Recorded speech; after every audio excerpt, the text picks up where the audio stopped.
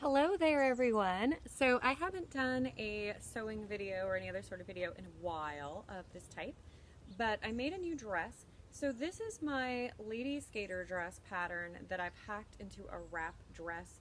There are a lot of really good tutorials online on how to do this. A lot of people have done this, but what I would say is I cannot recommend the Lady Skater dress pattern, the original Coochie Coo Lady Skater dress pattern enough. I'll put a link to it down below. This dress is made out of Liverpool fabric.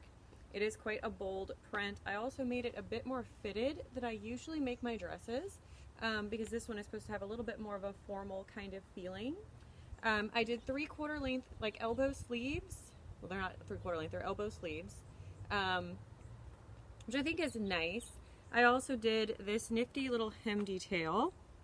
I added lace to the bottom of the hem, which I think is really cute.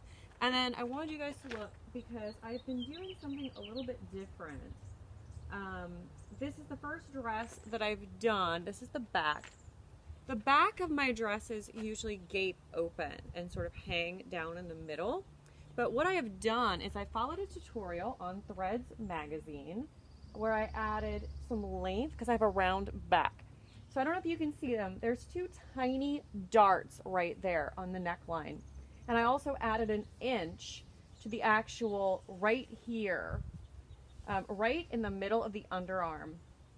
I did a pivot and dropped, and you can tell from the tutorial how to do it, and added an inch to the back of the dress. And I have to say, this is the first dress I've ever made where the back doesn't gape. It actually fits my sway back much better than things usually do. So I'm going to just put links down below to all the information, all the things I talked about.